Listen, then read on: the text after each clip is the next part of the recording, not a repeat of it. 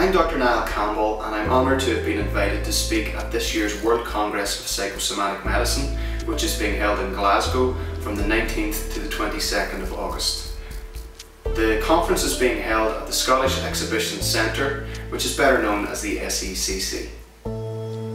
This year I will be giving a presentation called the Mind-Teeth Connection, which is an overview of the psychosomatic conditions which can affect the oro-facial environment. The term psychosomatic means conditions which originate from cognitive or emotional causes, and they are a fascinating example of the mind-body connection. They affect all parts of the human body, and the oral environment is no exception. The oro-facial region is the well-trodden terrain of the dental surgeon. However, the compartmentalisation of the human body into silos of expertise is a real barrier to holistic healthcare. This workshop aims to demonstrate the interplay between the oral environment and commonly seen psychosomatic conditions, such as tooth grinding, facial pain and neuralgia, mouth ulcers and infections, and psychogenic gag reflex, to name but a few.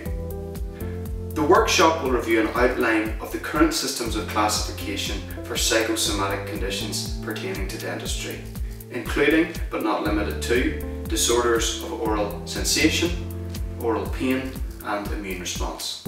The aim of the symposium will be twofold. On the one hand, delegates from the dental field will be furnished with a comprehensive and holistic system of onward referral in the case of a psychosomatic diagnosis, and on the other hand, delegates from different fields will be given a zeitgeist of conditions which require the input of a dentist as part of an adequate multidisciplinary treatment plan. If you would like to attend this international congress, you can register your interest at www.icpm2015.com. The academic and social calendars are shaping up to be some of the best ever, and when you contextualise the conference with the backdrop of the vibrant and cosmopolitan city of Glasgow, attending this conference of the mind, well, it really is a no-brainer.